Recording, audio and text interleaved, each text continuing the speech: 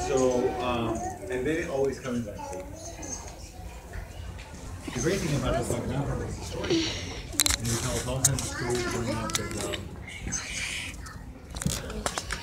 some of them were like trickster stories. And who all knows about tricksters? Anybody here know about tricksters? All right. So there's different type of tricksters, and what's interesting is they have trickster stories all around the world. I've heard of trickster stories, you know, from Hawaii with the owl. Some trickster stories that were actually in Africa with like the turtle. We have our stories here in North America, and the trickster in different areas. There's the raven. There's Iktomi the spider. There's coyote. There is radish from the woodlands. And from our area, I'm Blackfeet from Montana and Alberta. And our trickster was an old man. And his name was Napi.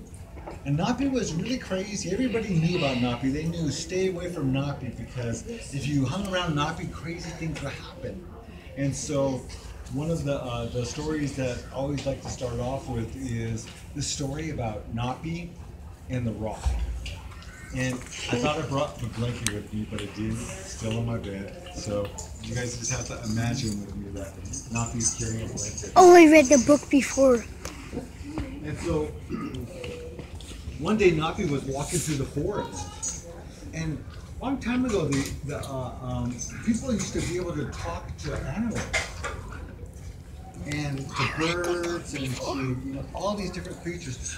And what's kind of interesting, I was down in the middle part of the country 2 weeks ago, and one of the people that I was talking to, he was a bird watcher.